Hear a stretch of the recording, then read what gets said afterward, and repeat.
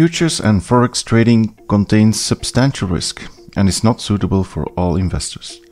Past performance is not necessarily indicative of future results. This content is not trading advice and should be used for educational purposes only. Please take a moment to review the full disclaimer. Hello, I'm Kevin and today we're diving into the configuration options for the Composite Volume Profile Indicator by ChartSpots. You can easily download this powerful tool from chartspots.com/composite. Just click the link below to get started. The Composite Volume Profile is an advanced trading tool that analyzes all the volume data on your chart and displays it by price rather than time.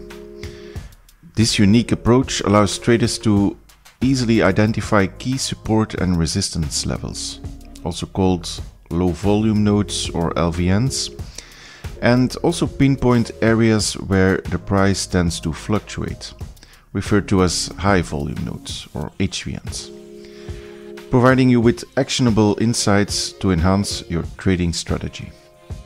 Let's jump right in and install the indicator. Head over to the NinjaTrader Control Center, navigate to Tools, select Import and then choose NinjaScript add-on.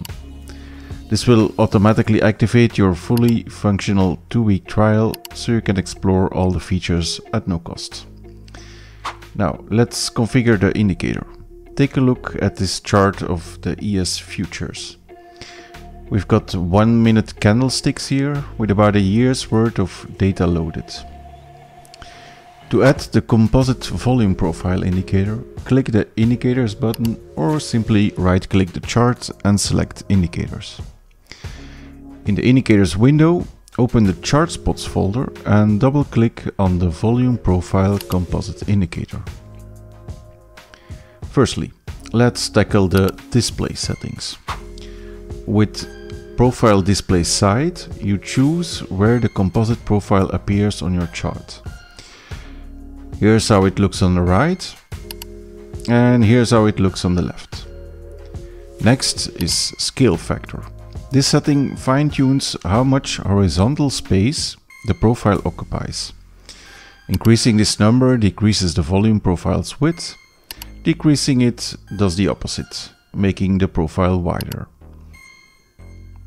Now moving on to the Enable/Disable levels options. We'll start by disabling all options to keep things clean.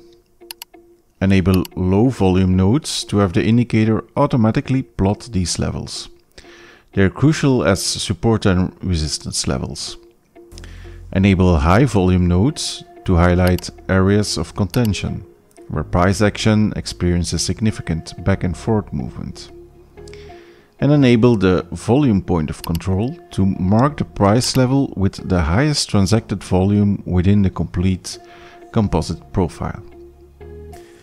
Enable value area to show the first deviation, by default set to 68% of volume around the volume point of control.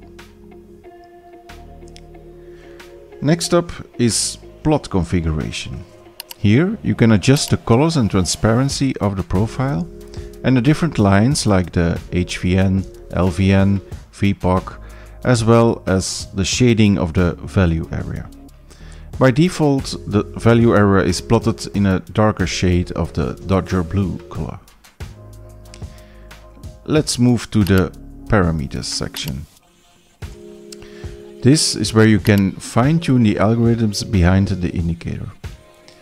The value area calculation percentage allows you to set a different percentage of volume around the VPOC to be considered as the value area. The next 3 parameters are interconnected and influence each other. Tweak these if the default settings don't quite fit your specific product or time frame of your chart. Detection threshold HVNs. Adjust this to increase or decrease the number of high volume nodes the algorithm detects. Similarly, detect threshold LVNs or low volume nodes. Works the same way for the LVNs. Lastly, maximum number of HVNs between two LVNs, lets you display more than one high volume node between support and resistance levels.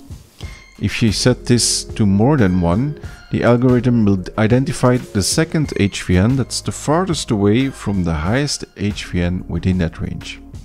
I do, however, recommend sticking with the default setting of 1 for most use cases. The other configuration groups are standard across all the indicators, but there's one important option to note in the setup group. The calculate method defaults to on-bar close, which means the composite profile updates only when a bar closes. So on a chart with 1 minute candlesticks, it'll update once per minute, distributing the volume evenly across the price levels covered by that candlestick. The alternative is on each tick. This updates the composite profile with every tick, adding volume to the corresponding price level in real time. This option is more resource intensive, so only enable it if your system has sufficient computing power. My recommendation: stick with on-bar close. It provides the detail you need without overloading your system. And that's it. You've now seen how to install, configure and fine-tune the composite profile indicator by chart spots.